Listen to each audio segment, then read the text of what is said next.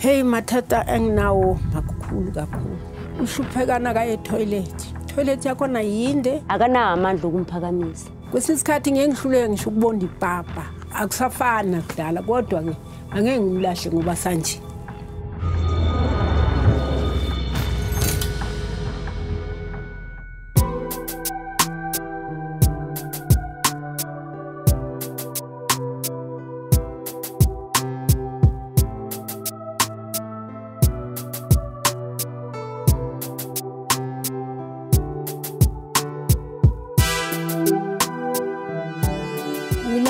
Ana elinye igama lasekhaya uMpompisi nangwakanqumalo ngizalwe ngo1944 nedangisala angiyazi nya ngizalelwe la eSoweto Orlando East usisi wami uhluphekile uqala uMathiliso kube uBhuti Aroni kube uFani sifai uzoba yini mara mina ubaba ngimazi Shithi ubaba wabula abantu abuye emsebenzini wayesebenza emayini.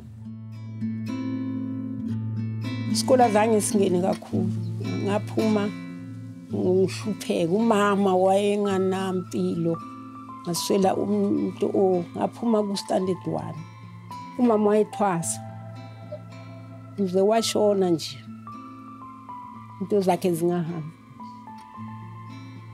manje ngaba nomngani sasuka wathi naye besebenza sisengiyintombazanyana wathi ambe ubona ekhaya ngithi kuseNigeria hayi ngafika ngahlala kahle kabulo mntombazana ngase ngidibana nomkhulu sase siyaganana uyazi nawe ukuthi mangabe umuntu uyathandana nomuntu uyabona izenzo zakhe ukuthi ayilo mhlawumbe uNkulunkulu angasipha amandla size sife silahla hayi kwaba njalo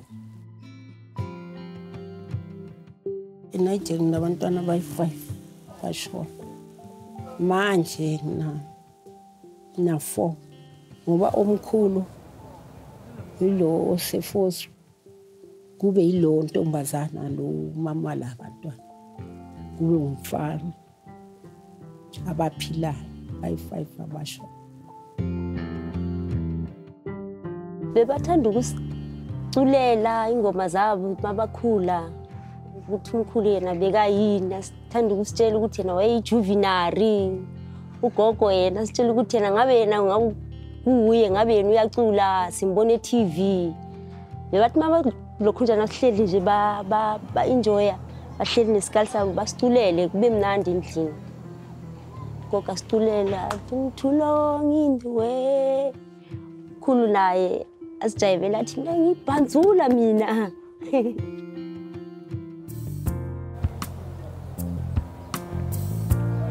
lana sifike 94 thema siqeda ukuvota abelungu la besihlala kubo basitshela ukuthi indawo iphelile baba weza ke wathola indawo la sayithola indawo la indawo sayithola nge5 rand basibhalisa bathi indawo sizothola igesi sikhiphe i45 sakhipha lo ma 45 rand plus ne5 rand ye stand sahlala since 94 siloku sihleli la sifike la asasebenza le ebox avuka njalo ekseni ayemsebenzi wathi akasakhona bathi okay ke hamba uhlala phansi ulungise incwadi zakho zokuthola imali zakho kula hamba lukalungisana nale incwadi uthe le nyanga ebuthiwe usozohola ngayo ulanda imali yakhe bathi imali yakhe ayikafiki umkhulu wasiyangala ahlala manje wangasebenzi lokhu mina ngisebenza senze emakhishini ngayeka ngathi angisakhona ngoba ramatiki sokuyala izandla lezi njengantamo le nalesandla lazi true nalana kube ngathi cramp ngaye imali yona ngiyithola uNkulunkulu ungiphila amandla ngayithola mara amathatha enginawo ngifuna ukwakha noma bengathenga nje amasenka phezulu ngoba kuyanetha ene nangu nomkhulu naye ngapha. Bekahamba yena. Bekakhona ukuzihambela umkhulu. Wavuka ebusuku. Wathi uyochama. Wanyathela rongo. Nganyathela ngendlela ngazi kanjani wawa. Ngize la ngifika la uwile phansi ngamguga. Ngamguga ngamphakamisa ngibeka phezu kombhede. Ikliniki mangabe uyafona la ufonela iambulance. Ithatha kudala ukufika mama. Sibize ekseni mara la ifike ngabo 2. Sezilandwa umfowethu ayilanda khona ema-ambulance. Umuntu angaze ashonele la endlini. Kulemala kwakamkhulu ila ngiqala khona umnceda soloku ayathatha la ayefa east. Asuka efa east bambeka phosphorus ngoba transport yasidurela la masimthatha simusa efa east. Wathi sisingcono simlese kuye indaba ze-toilet zisokolisa. For decades, Gogo Nxumalo's family has been struggling to make ends meet, and now Mkhulu's old age has added to her existing troubles. At her age, Gogo lacks strength to look after her wheelchair-bound husband. Uhluphekana ka toilet yakhona yinde ene lenyawo leli aliphakanga. Ngicabanga ukuthi maybe ngizathi mase ngifika ngithola ukuthi umkhukhu uhambile. Hey mathata enginawo makukhulu kakhulu.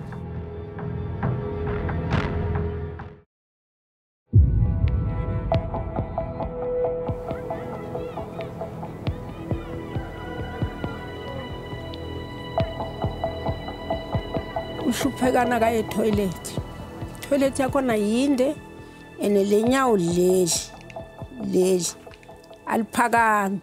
Funeke umtatamise wena uyabona nawe itoilet ama-toilet mancane awukwazi ungena naye futhi. And nalapha phansi liphezulu. Mina kunceda kwami nginceda ugogo mangabe uyi-1 la kageza umkhulu. Ngiyakhona ukuthi ngibambele umkhulu, ngiphakamisele umkhulu, ngibeka ku-wheelchair, ngibuye ngincede ukumgcokisa. Akunzima nje uma ungifaka etoilet nje kuphela.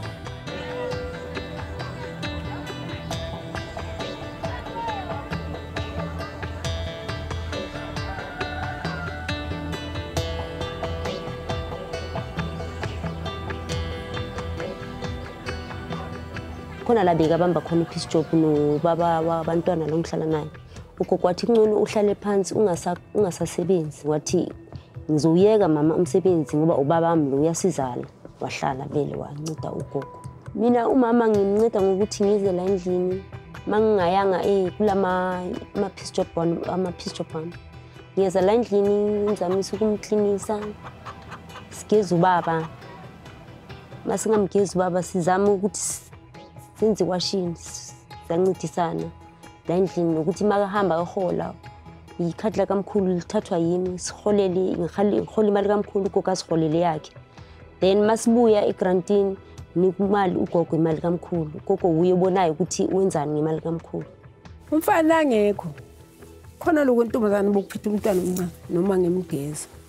Uncede ukuthi simphakamise simfake. Ebhavina samfaki ngiyazimphakamisa. Simkhipha. Simhlalisa esitulweni.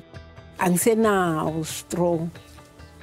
Ukuthi ngathi ithi umkhulu ngamenzela ukuthi amathambo nginawo ngoba uyabona lesandla lesi nangivuka ekseni angeke ngithathe into kuwe nje. Senza nje. Sichachazela nangiphethe itiye nangathathi ikomiti lapha ngithi ngamanzi. Awufika la sahafu. Siyachachazela. Akanawo amandla okumphakamisa. So sincede ngokuthi umfowethu akasasebenzi. The need for manpower in caring for Mkhulu has reduced a number of people that assist with money in the household, thus escalating the financial challenges as Gogo Nxumalo's family dip further into abject poverty. It's difficult to understand how this family can be able to survive and also take care of Mkhulu under the prevailing circumstances. Hey mathata enginawo makukhulu kakhulu. Nginemathatha wendlu namathatha kamkhulu mara ngiyahola manje angiboni nale mali ukuthi ngathi angikholi umkhulu uyahola ngiyahola ngoba kube ngiyakhona bengizathenga nje amasenge lo ngithi kancane manje nethi ngathenga ilento ngathenga isishebo ngathenga ukudla iyadlaphela leke okumnandi kudala ngoba nemali beyincane kodwa izinto bezingaduri ngalento igroza yona ngikhuluma ophethe 500 uyothenga igroza uthenga ukudla uthenga impahla uzobuyelwa yichange bekumnandi lesikhathi nami ngisasebenza mangibuya emsebenzini ngibuya every Saturday ngibuye ngihlale nabo lana jabule sibrayi inyama thenga ama-cold drink ngibathengele nabo bafuna isikale ngibathengele isikale baphuze jabulisa bajabulisa akusafana kudala kodwa ke angeke ngimlahle ngoba sanje ngithi manje ngoba sugugile soyagula angithi ngangimthanda saphila kube mnandi sihle ngimbuze naye ngithi usakhumbula sisahlale nayijele usemncane mkhulu yebo kumnandi enajele besihlala kamnandi nami ngihleke kube mnandi ukuxhwala kona kungukuya nokugula nokuguga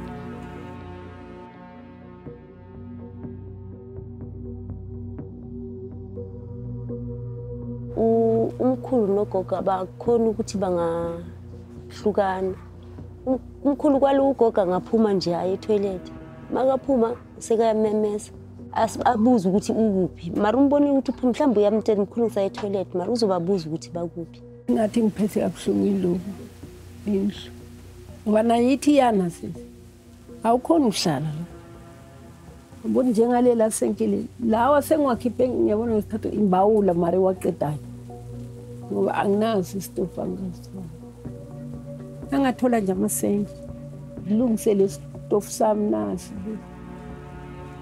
imbawula iye iceda amasenge bheka njani ngicabanga ukuthi maybe ngizathi mase ngifika ngithola ukuthi umkhukhu uhambile thola ukuthi umkhulu sekahleli ukulishe akukho la la sizohlala khona maybe sizitshela ukuthi ikhaya lethu yileli yinto esihluphayo la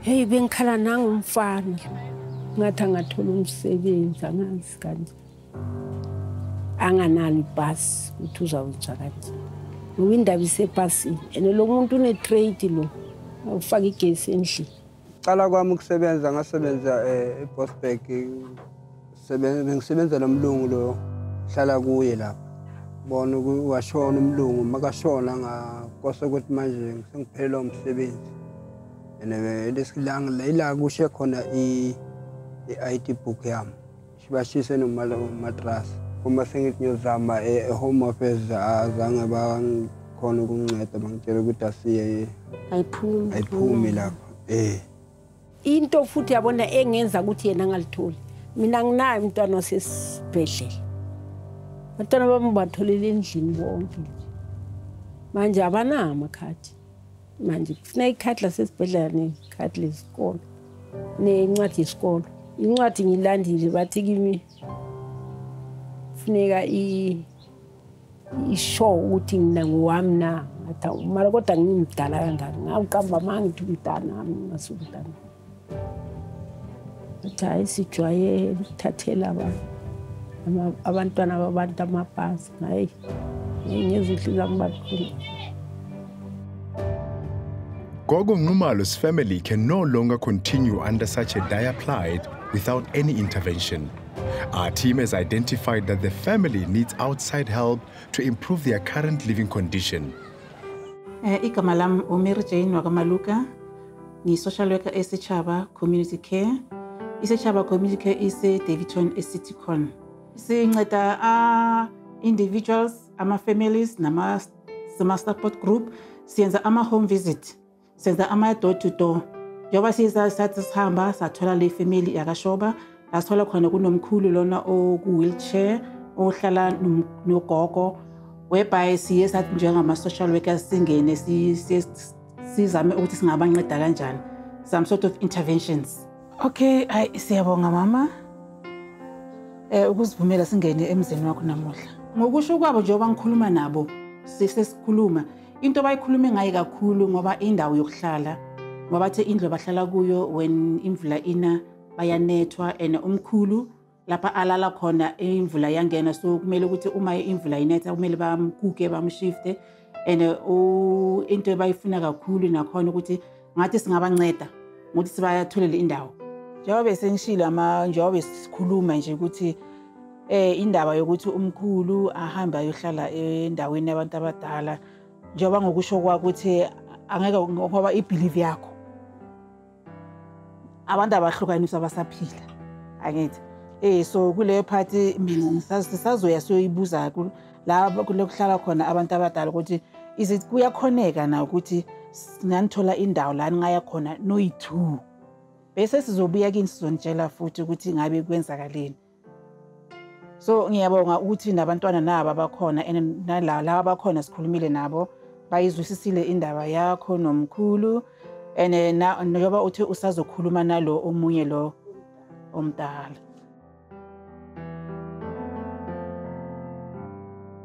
Masidibana ne-situation efana neyakamkhulu la masenza ama-door to door sikhuluma nabo sibafundise siba-educate ngama-old age ngama-home ukuthi uma uye old age asikuthi ulahliwe ngoba singabantu abansundu sinokuthi umuntu uma ekhula aya endaweni aya ku-old age ukuthi ifamily abantwana bakhe abasamfuni which is not correct ngoba uma uhlele endlini ugogo umkhulu kuba nzima ugogo khona manje uthi izandla zibhlungu ngoba umele akuke ugogo umkhulu amenzeni so if balapha e-old age kunama caregiver bayahlala bayageza bayawashelwa badla kahle yonke into iba right ngoba into engenza ukuthi ngithi angazi ngingaphumeleli kahle ngicabanga nento zami nangihamba la ngiya lapha nithi ngikho ngiyothola kubolile manje ngizawubuza untombazana ukuthi ngenzeni. In most cases abantwana yibo bayala nabo gogo nabo mkhulu ukuthi bahambe ngoba abamkhulu bazi ukuthi uma bahamba ngoba imali yegrant bahamba nayo angithi ngoba bayabhadala abahlala khona so bayabazi ukuthi uma sebahambile bangasekho lana akusana income eza endlini ngoba abantwana abaningi abasasebenzi. As a social worker ngithe mina try my best ukuthi ngibakhulumele no counsel ngibone ukuthi njengoba abangabantu abadala ene kulesimo umkhulu akuso ngeke bakhona ukuthi babazamele indawo yokuhlala na.